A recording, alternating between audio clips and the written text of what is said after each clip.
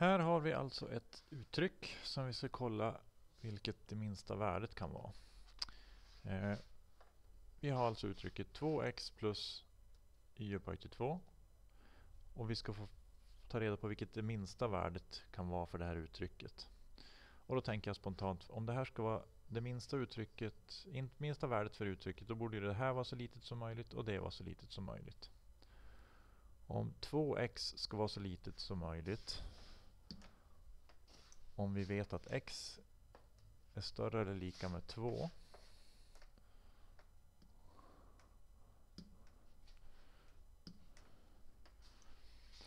det betyder att x kan ju vara 2. Det får vara 2. Eller det får vara 3. Eller det får vara 4. Eller någonting. Men 2 är det minsta. Det betyder att den här delen, för att den ska vara som minst, då ska ju x vara 2. För 2 gånger 2 är det minsta. För det är mindre än 2 gånger 3 till exempel. Så 2 gånger 2 är 4. Så den här delen kan ju inte bli mindre än 4. Vad gäller y så ska det vara större eller lika med minus 3. Det vill säga det kan vara minus 3, det kan vara minus 2, minus 1, 0 och så vidare.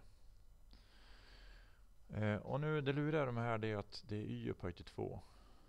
Så om vi testar, okej, minus 3 är det minsta. Om vi tar minus 3 upphöjt till 2. Det betyder minus 3 gånger minus 3.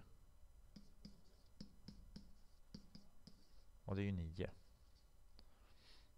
Men om vi skulle ta minus 2 upphöjt till 2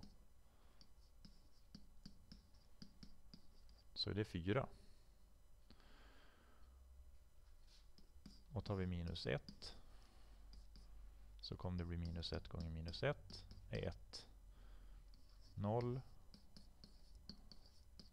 blir 0. Och 1 upphöjt till 2 är 1 gånger 1, det är 1. Så att en kvadrat, det vill säga någonting upphöjt till 2, blir alltid 0 eller positivt. Så 0 kommer ju det minsta möjliga vara där. Så därför blir 4 plus 0 är lika med 4. Och då blir svaret 4.